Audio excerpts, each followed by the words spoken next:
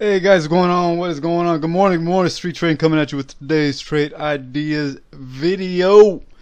It is Thursday, the 7th of July 2022. Looking at an hour chart of SPY. Let's get into it. The ETF is trading up north of half a point in the early pre-market. Still about another hour and a half or so till the boys step in, make an early video here. Got other things to do. So we will get this out of the way and move on. But as you can see, the technical standpoint, the boys try to print a higher low on the pullback after after last week. I mean, you know, you're seeing a rinse and repeat type of thing. So we have a little bit of a continuation push to the upside. Close was pretty strong yesterday.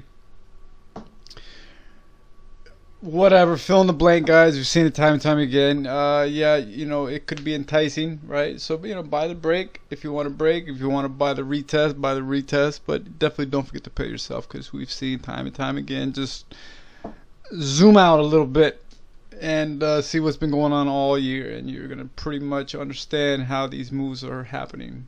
And at the end of the day, of course, there's going to be a bottom, and you're going to have a nice clean trend reversal, but the trend is quite clear. Right, what's going on? So keep that in mind for today's session. We've got three off of the weekly that are setting up very nicely, so we're going to talk about those and then one extra. All right, so let's get into what we're looking at for today's session.